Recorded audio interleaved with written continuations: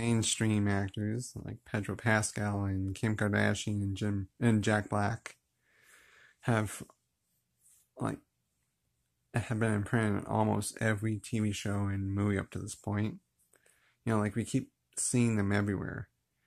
Like the industry is big enough, it's wide enough, there's a lot more actors, and it's not just because of one character that defined their life, and it's not just their voice acting or live action acting, it's just, like there are more people out there other than these three. Not to say I don't like them, it's just that we've seen very, very too much.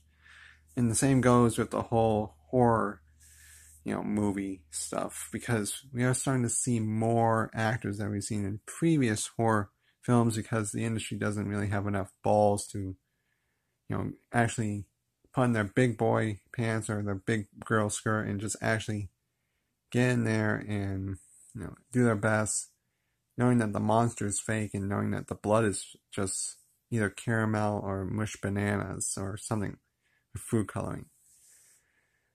It's just that you kind of have to coax newcomers in at times. It's just that that the stunt people who do the monsters are friendly people, and you would not let anyone hurt you. Like they would, protect you if you guys go out in the town after shooting a scene. And this is what this whole episode of the Actors and Actresses Count is about.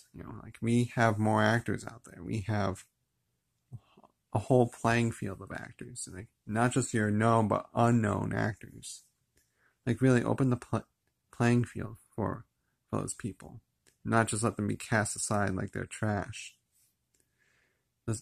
And let me just give you a quick update on this channel. It's about quick facts about actors.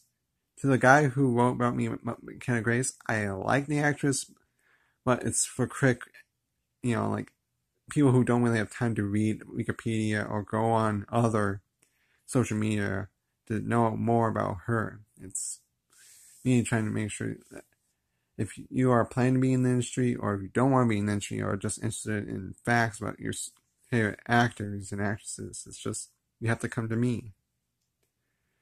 And of course I got bashed because of a video I was talking about, saying happy birthday to a favorite voice actress of mine, Lisa Rimmold. Some guy called me a creep and stuff like that. It's just like, I'm hoping to meet some of these people someday. I'm stuck here in, like in Poor Town with no money to get a photo, and I don't go to conventions either. That's for dorks, and I've already been qualified enough as a loser at times.